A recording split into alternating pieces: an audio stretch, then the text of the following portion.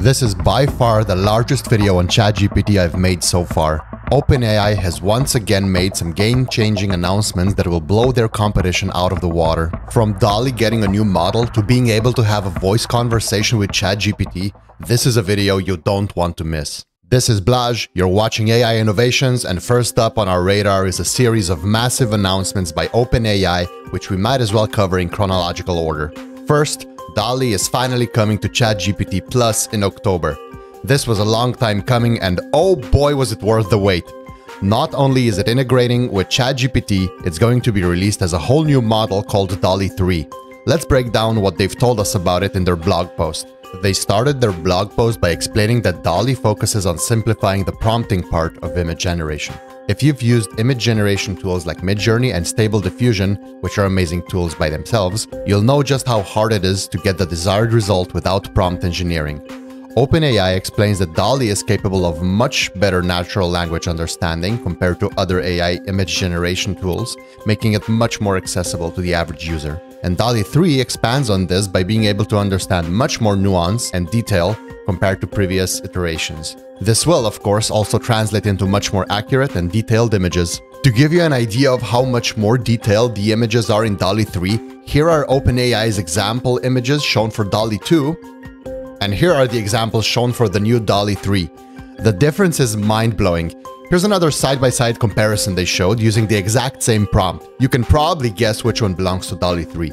It's now also much better at generating details on humans, like hands, which have been notoriously hard for AI to generate correctly. Another big new feature they showed off is that it can now generate text inside of images.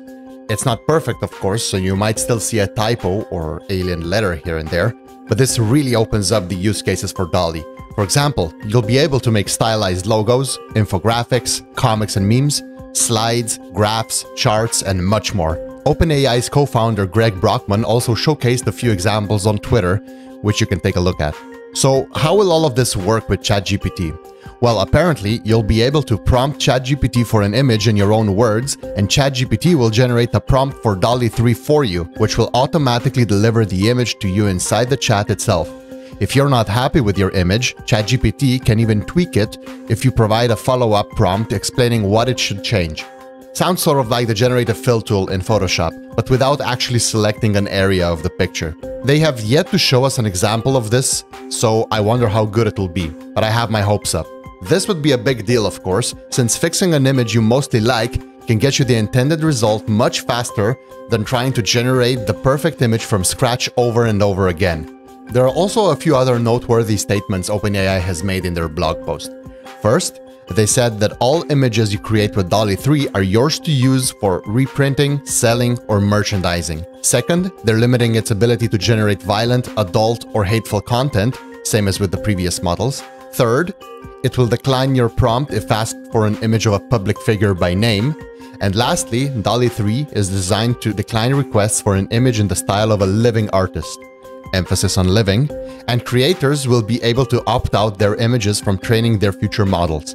I think this last part is important and might actually convince some artists to give generative AI a shot. If you didn't know, intellectual property when it comes to AI image generation has been a widely debated topic, especially among artists. It's good to see OpenAI addressing this in some way, even if it's not required by law as of right now. Last thing I want to mention is that they've announced they're working on a provenance classifier, a tool that will help identify whether an image was generated by DALL-E 3 or not. I wonder if it works with invisible watermarks like Google's Synth ID tool. If you're wondering what that is, I made a video on the topic, which you can check out in the link below. And while you're at it, make sure to like and subscribe. It really helps me grow the channel so I can bring you more quality content. Anyway, just a few days after this massive announcement, they put out an even bigger one. They announced that ChatGPT will finally be able to accept images as input, which is something they promised us for GPT-4 way back when it was released. You can take a picture of something and talk about it with ChatGPT. An everyday example OpenAI provided in their blog post is that you can take a shot of the inside of your fridge and ask ChatGPT what you can make for dinner with the food you have available. There are a lot of use case examples already floating around though, with people taking pictures of a website schema on a whiteboard and ChatGPT creating a functioning website based on just that. It can also design your website based on a screenshot of another website. The other part of this update is that it unlocks voice conversations with the ChatGPT mobile app. That means you can have a hands-free, back-and-forth conversation with it.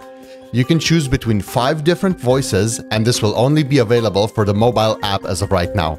This is a big deal for accessibility, since it will assist users who have problems with writing. It can also be used in most other languages with a lot of accuracy, but you can expect some pronunciation and grammatical errors, depending on the language's prominence online. This should only improve as more users start talking with it and providing it with more parameters to learn from.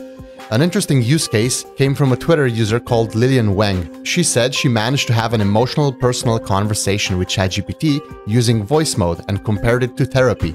This does sound useful, and I think it'll be widely used in the future, but there are some problems with this right now.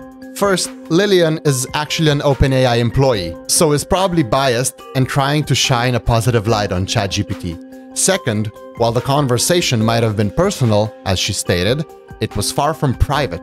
If you look at the OpenAI privacy policy, it states that they may save the content from all conversations with ChatGPT, either voice or text, and use it to train their models. And third, ChatGPT isn't a trained therapist, so there's a possibility it might do more harm than good.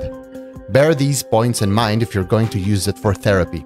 Currently, the conversations are back and forth, but I can't wait until the day they make it completely seamless.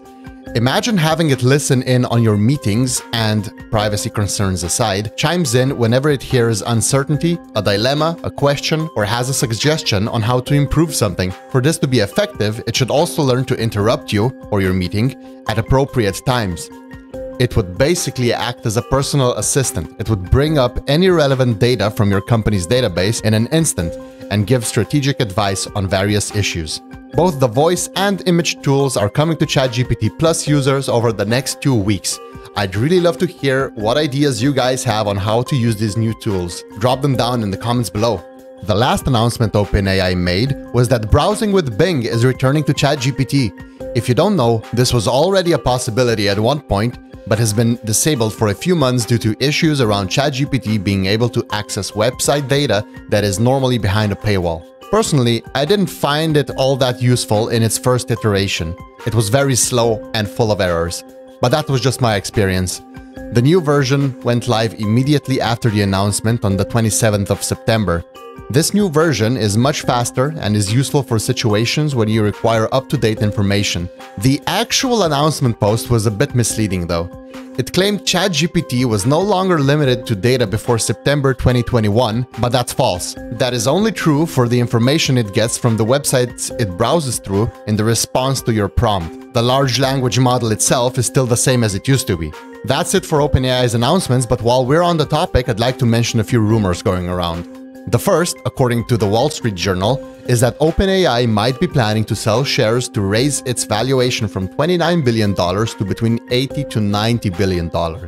This would come from employees selling their shares instead of the company creating new ones. I'm sure investors and speculators will be seeking exposure like crazy, since the company is doing quite well.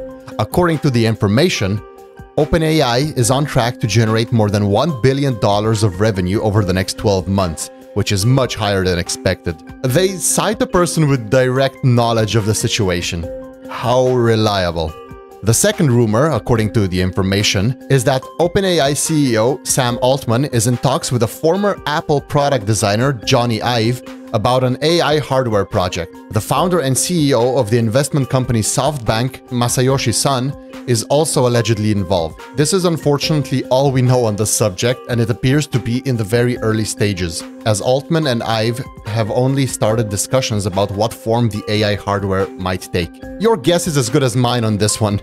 I know for sure that it almost definitely won't be a localized form of an AI system, as that isn't really feasible currently due to the vast amounts of computing power needed. I have to say, OpenAI is blowing its competition out of the water with these announcements. And bear in mind that some of these features are exclusive to the separate modes on ChatGPT. For example, browsing is separate from plugins and advanced data analysis. I wonder if the DALL-E 3 integration will be too. Now just imagine how powerful and useful ChatGPT will become once they merge all of these together. It'll be able to use all of these tools at its disposal to respond to your prompts. Anyway, that's it for today's video. Make sure to like, subscribe, and hit the bell icon if you enjoyed it. You can watch the last video by clicking the link on screen now, and you can also check out the other video YouTube thinks you might like. Thank you for tuning in. My name is Blaž, and this is AI Innovations.